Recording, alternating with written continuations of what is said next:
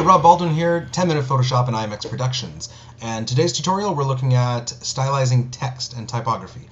Okay, so first thing I want to do is show you guys a great resource for free fonts. So you go to up here to www.dafont.com.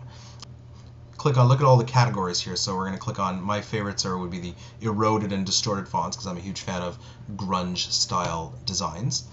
And just look at these awesome fonts that you can download for free and use in Photoshop. And look at that, it goes all the way to 41, and that's just one category.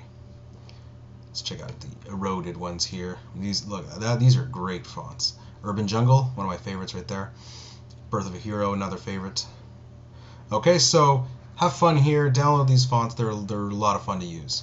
Okay, so let's get right into the tutorial. So I've got a design, I've got a background here, and I used a font, and I just wrote out typography. You'll notice there's already some erosion in here. That's not design, that's the font itself. So this is a really cool font. Okay, so let's get right to it. So techniques we're going to be using, some blending options, obviously, and then a bit of texturizing and stuff like that. So first, all we have are two layers here. You got our background and you got your type.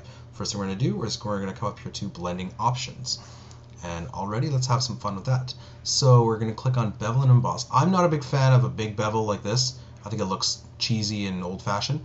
So I keep it down to 0 or maybe 1. You know, let's try 0 for here. And then down here, we're going to bring this to linear dodge add, and we're going to bring it up 100%. This one can stay on multiply. That's the shadow, so that's probably pretty good. And you don't notice much of a change here, but as soon as I get to that's because the background's white. So as soon as we add a gradient, okay, we'll just lower the opacity. So plain black to white gradient, just lower this and give it kind of like a nice metallic gray look to it. Now you can see the nice bevel and emboss. So if I turn that off, look at the difference. Pretty cool, eh? Okay, now let's add a drop shadow down here. Distance it away. That's pretty good. Not too far. And size is good at 5. Too big, it's just there's nothing there. Too small, it just looks like a separate image. So 5 or 6 was pretty good. Okay, not bad. Okay, next thing we can do is we're going to copy this over. We're going to clear layer style. So remove everything. We did a duplicate. We did a new layer out of it, and we cleared everything we just did. So we deleted everything we just did. So this one here, we're going to make it black, and you'll see why in a minute. And we're going to add an outer glow. Let's go with a blue color. Let's make that to linear dodge. Pretty good. Okay, now we're going to duplicate that again.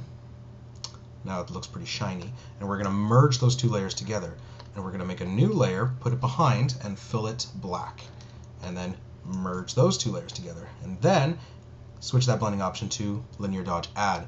So this one goes over our last one and just puts a nice hue in the back, but I don't want it everywhere. So what we're going to do is add a layer mask. Click on the layer mask, fill the layer mask black so it disappears. Now get yourself a nice brush, mid-range. I'm going with a 100-point brush here. Hardness 0 and opacity 19. And then just start ever so slightly drawing in that blue glow over your texture. So it just adds a little bit of that blue. And I'm going to add more over here, maybe a lot on the H, just so it kind of emanates from here. Like that. Perfect. Okay, so now we've added a nice kind of slight kind of blue aura around the back, which is really cool. So let's basically do the same steps again. So we're going to duplicate the copy, bring it on top, clear the layer style, go back to my blending options. This one here, we're going to make it all blue. It's pretty good, like that. We're going to rasterize it. We're then going to come up here to filters, blur, Gaussian blur. We're going to blur it out. Once again, put a black in the back, merge these two together, linear dodge add. So it's almost the same thing we just did for the one underneath. We're doing it again. So now we've added a kind of a glow around.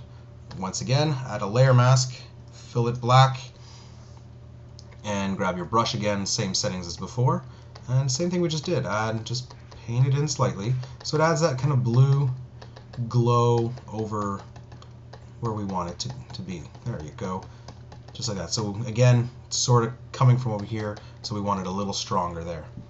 Okay, so here we've added a lot of really cool stuff.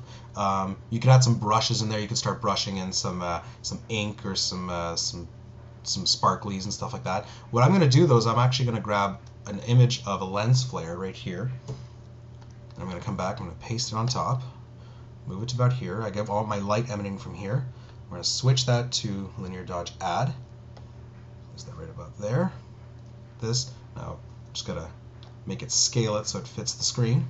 Now it's a little bright, so what I'm going to do is come up to Image, Adjustment, Curves, and I'm just going to lower the angle here so it's still very bright here, but a little less of a it contrasts a lot quicker. Hit OK.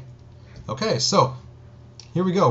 We did a pretty fast, pretty crazy looking title. You could use this for a banner, you could use this on a poster, whatever. So very easy to work with text. Using blending options, there's a lot of options that you can do. If you want some of these textures and stuff and a lot more techniques, check out the Design a Poster in 10 Minutes. There's a lot of tutorials in there and some templates and high-res textures that you can use, not just for posters, but for any design, web banners, flyers, ebooks, whatever you want.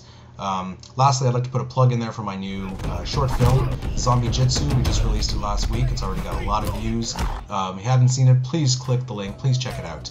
Okay, hope you liked the tutorial. Please leave a message and like this video, and check us out at 10minutephotoshop.com. Twitter is IMX Productions. Thanks for watching. See you next time.